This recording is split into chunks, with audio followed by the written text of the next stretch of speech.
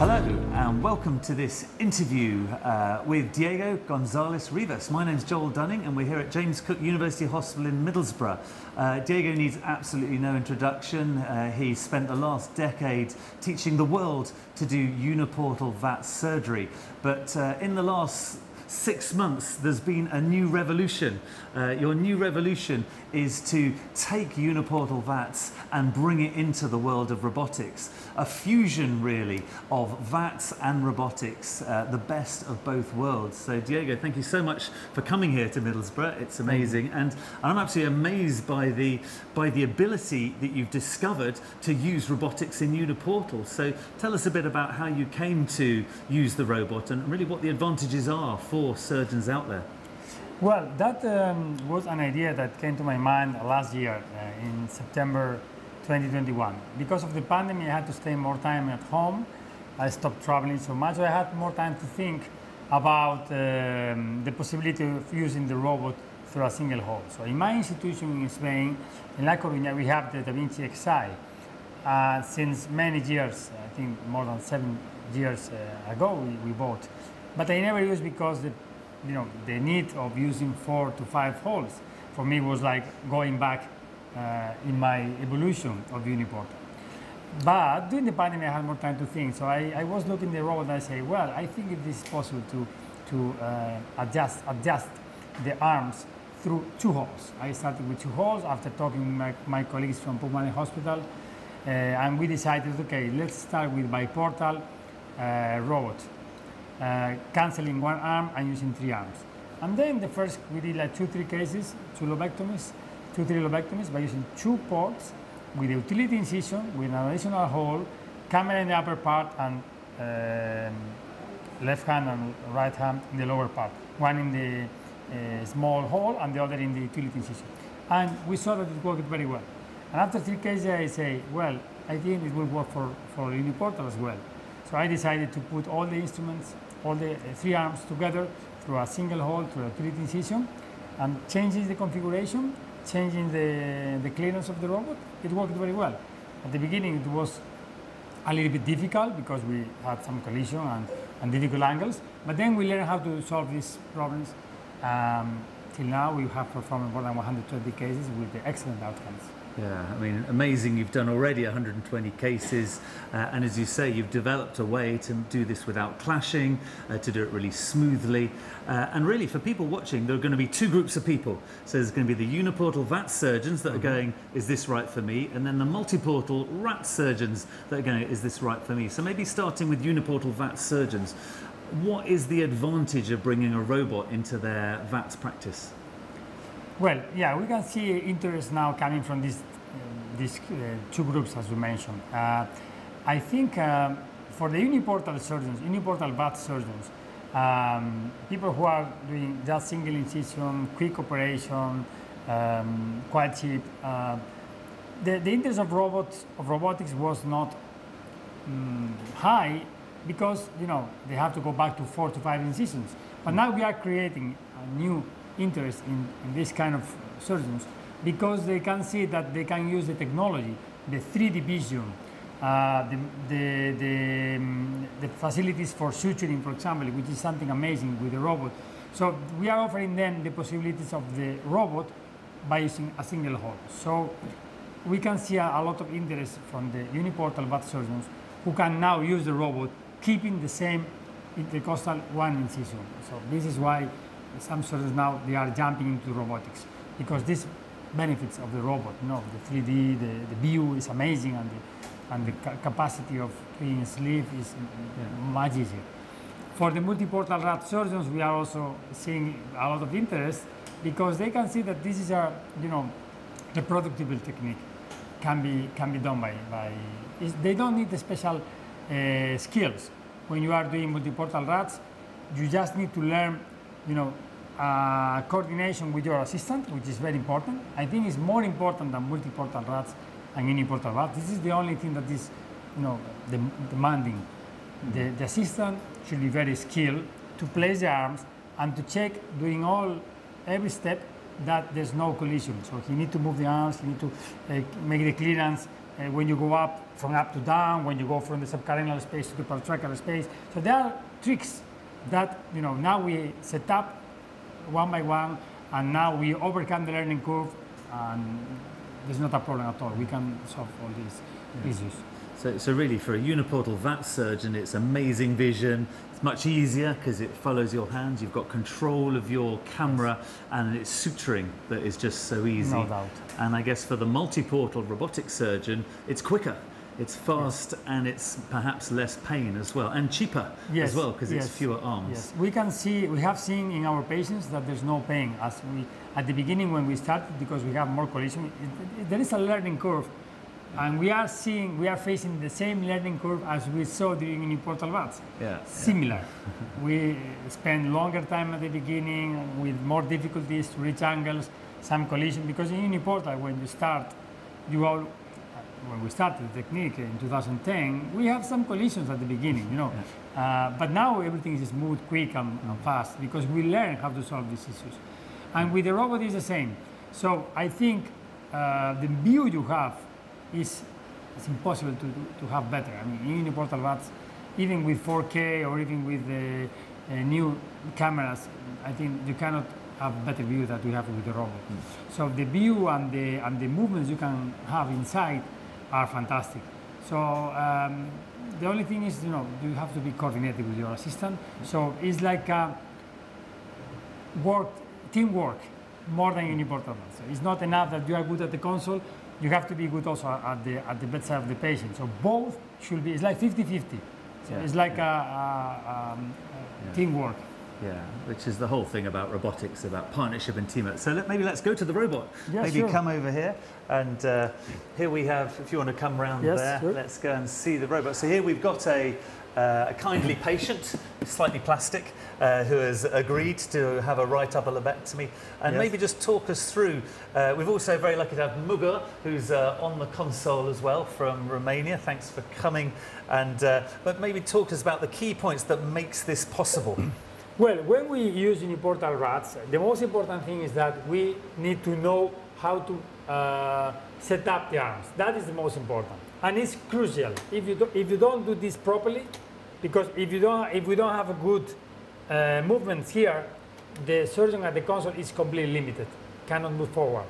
So on the right side, we have designed, after thinking a lot and trying all possibilities, that the best configuration is cancel the arm one. So right side, arm 1 should be out. And then we use arm 2, 3, and 4. 3 arms. 3 arms through the incision. And then, normally, most of the time, almost 98% of the time, the camera should be on the arm 2. So camera, same concept as Uniportal VATS, in the posterior part of the incision, to have the camera above your arms. So camera here, your arms here. Same as Uniportal VATS. Camera in the upper part, and arm 3 and 4 on the lower part, working in parallel. We don't need to cross the instruments. They work in parallel, okay? So that means that this is the left hand and this is the right hand, like this. And we have to move everything at the same time.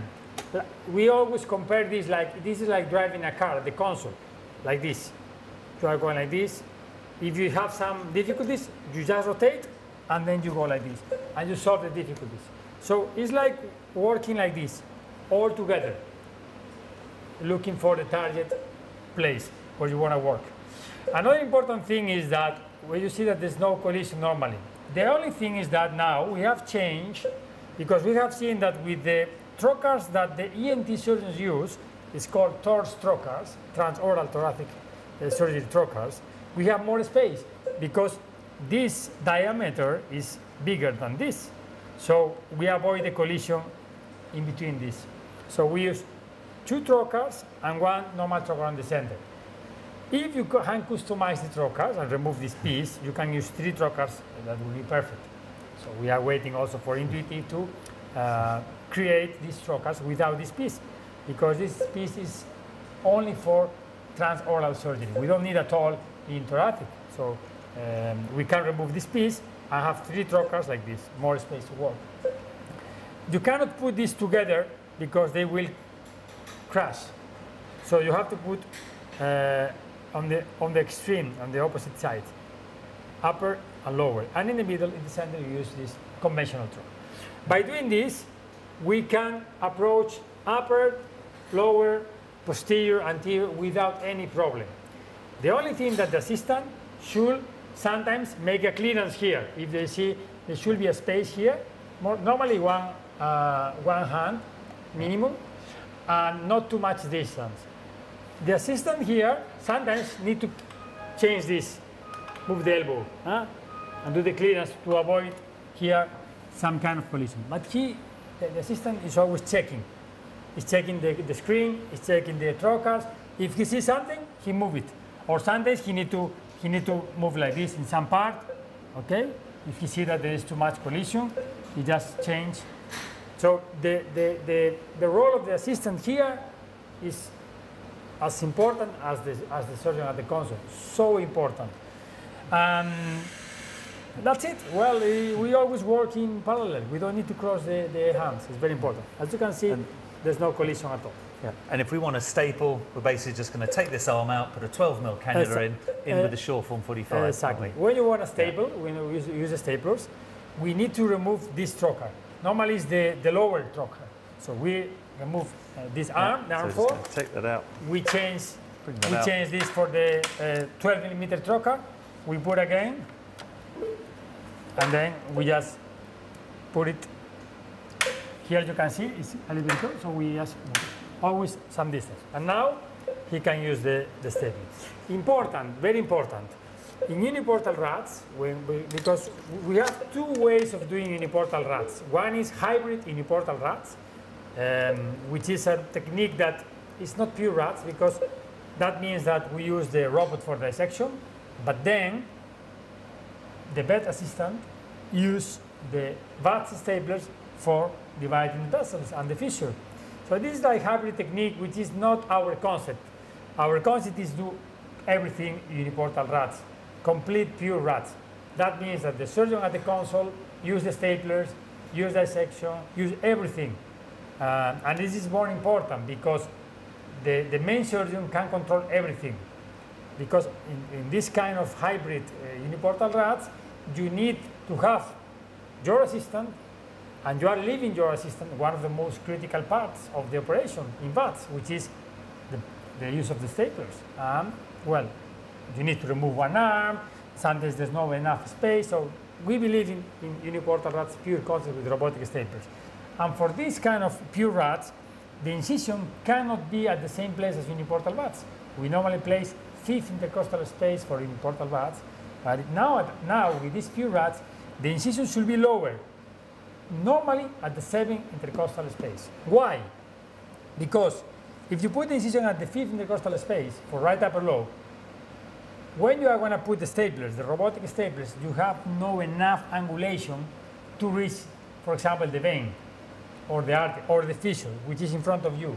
So you need a minimum length to allow the robotic stapler go in and rotate with freedom. Otherwise, if you try to put the staplers to the 5th intercostal space for robotic lobectomy, then when you put a stapler in, you are limited, completely blocked. You cannot rotate the stapler, so it's not good. So putting the robot incision, the incision lower at the level of the 7th, you don't have problems to reach the apex because the robot is designed for this purpose, and this is why it's so good. And then you will do everything with no problem. You don't feel that you are in the 7th intercostal space. Of course, if you are doing uniportal VATS and you are in the 7th, it will be extremely difficult to do upper lobectomy because you will be too high for VATS, but not for robot. Yeah. And one tiny thing, we're just using a zero camera for this demo because we need to save our 30 for the case this afternoon, but it's 30 down, isn't it? And that's the key to actually being able to not have any clashing at all.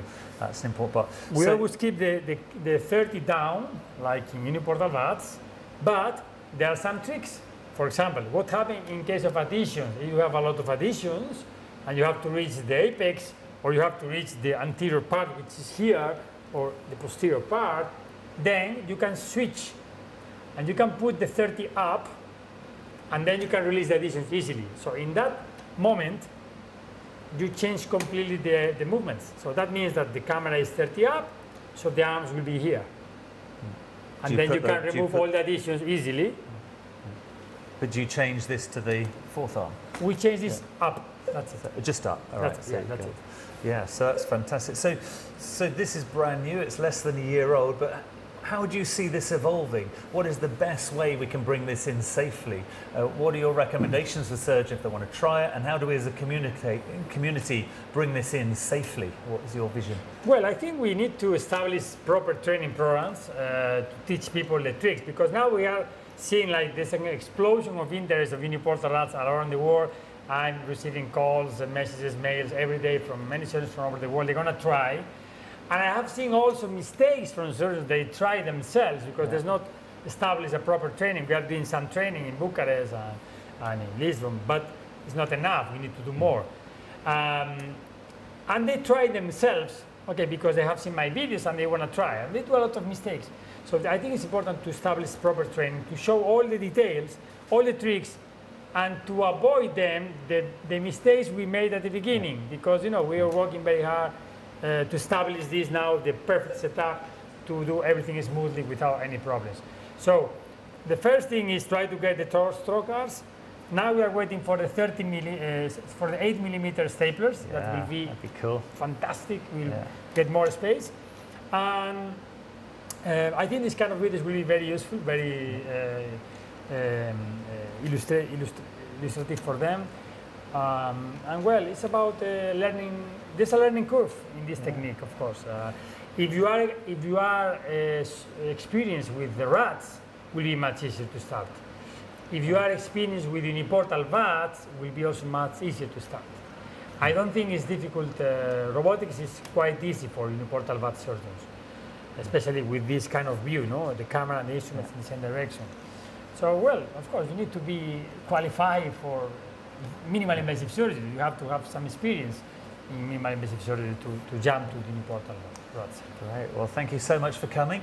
It's been an absolute pleasure, and we're entering an exciting new decade, aren't we? Sure. Of Uniportal rats. So it's time for us to do a case this afternoon. So we'll go and do a case. We'll try and put that and post it. So watch out for more videos from Diego. So for myself and everybody here, thank you very much. My pleasure, Joe. Thank you very much. Great. Cheers.